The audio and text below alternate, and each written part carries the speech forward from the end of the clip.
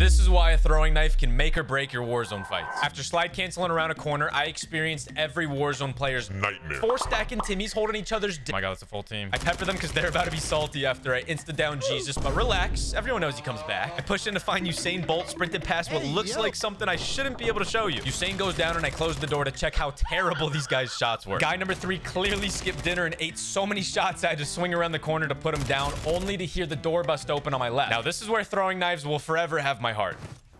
Oh, shit. I embodied a villager and farmed for 1, 2, 3, 4, 5 more times.